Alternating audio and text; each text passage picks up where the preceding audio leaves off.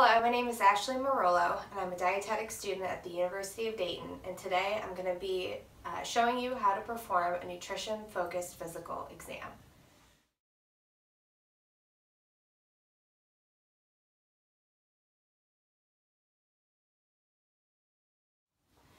We're going to use a systematic approach, moving from more globalized regions to localized regions and moving from top to bottom. So we're going to start with the head and move down to the face, the shoulders, the clavicle region, and then examine the skin and the hands and the nails. When you first start a physical exam, you want to walk into the patient's room and introduce yourself and get consent to perform the physical exam. Make sure that they know what the physical exam entails so that they can give consent appropriately. Hello, sir. My name is Ashley Marolo, and I'll be your dietitian today. I'd like to perform a nutrition-focused physical exam, and what that entails is examining your scalp and your hair. I'll be checking your orbital region, your oral cavity. I'll be palpating your shoulder region and your clavicle region and inspecting your hands and your nails. Is that okay with you? Yes. Okay. After you've gained consent from the patient, you want to put on a pair of examining gloves. This will protect you from any pathogens that the patient may be carrying, and it'll protect the patient from any pathogens that you may be carrying. At this point, while you're getting ready, you can be doing a general survey of the patient's appearance. You want to check the pallor of their skin. It should be pink, not overly dark, not overly pale. That would be an abnormal finding. You can also check, do they have dark circles under their eyes? Do they appear well rested? Do they appear to be an appropriate weight for their height? Do you notice any sunken in areas of their face?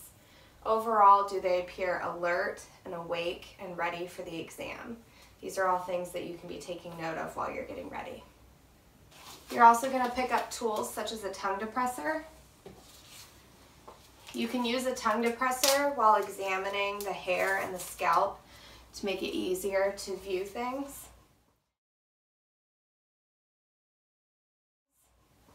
You're going to start with the hair and you're going to look. It should be smooth and shiny. It should also be consistent in texture and color. If you noticed an abrupt change in color that was not a result of hair treatment, that would be an abnormal finding. You're also going to check the hair for pluckability.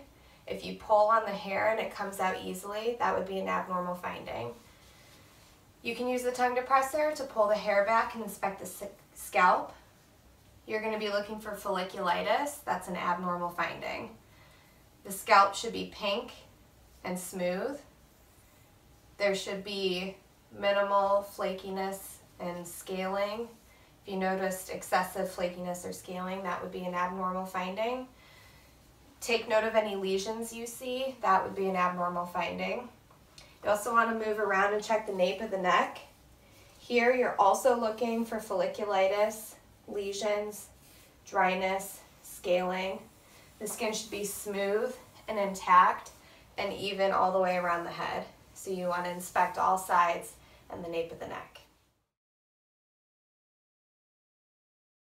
Once you've examined the hair and the scalp and the nape of the neck, you can move down to the facial region. You want to look and check for symmetry in the orbital region with the eyebrows and the eyes. You can also check for symmetry with the nose and the lips. After checking symmetry, you can also palpate the temporalis muscle. This will let you know if there has been muscle loss and could be a sign of malnutrition. Sir, do you mind if I touch around your eyes? You're going to take 2 fingers on either side and you're going to find the temporalis muscle. Ask the patient to clench their jaw. Sir, can you clench your jaw? As you're palpating this region, you should feel a taut, firm muscle. If it felt flaccid or had a very sunken in feeling, those would be abnormal findings.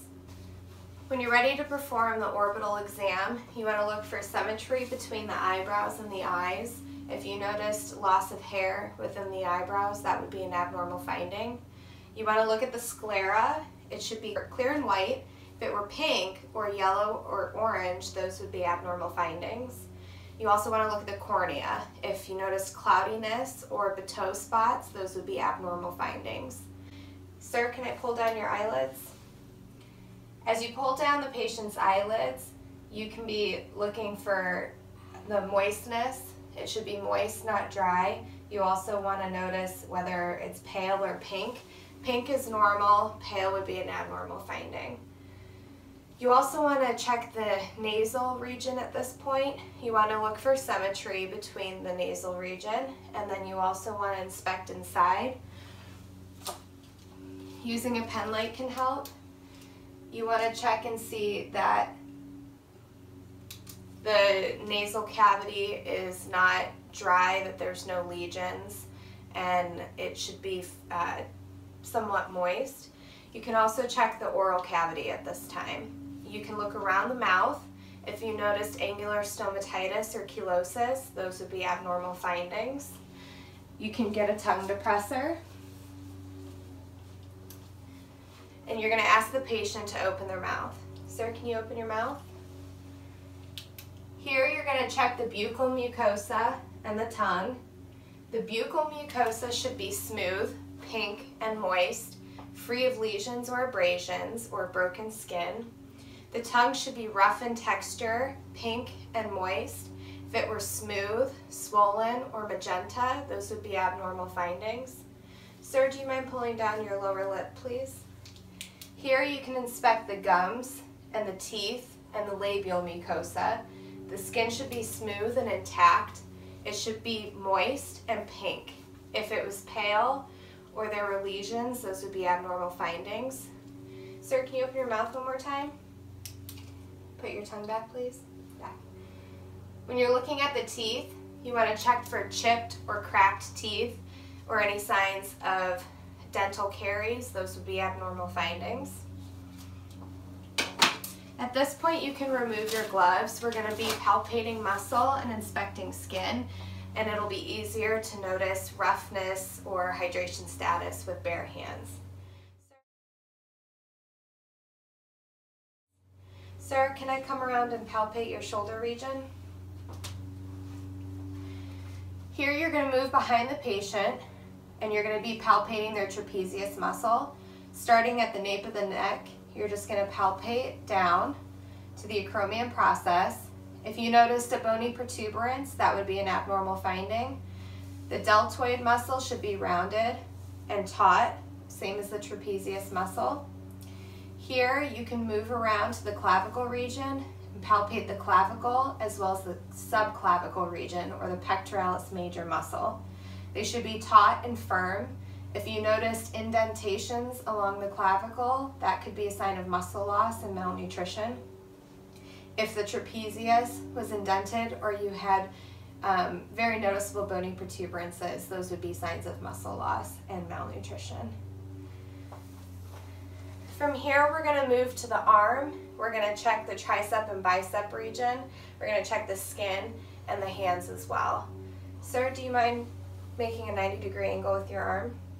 At this point, we're going to be checking the tricep and bicep region for fat loss.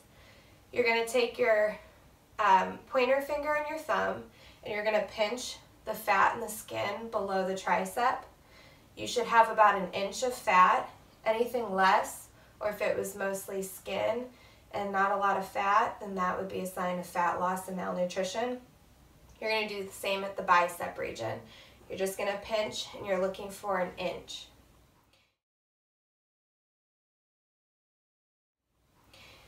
At this point, you can check the skin. You're going to be looking for a smooth texture.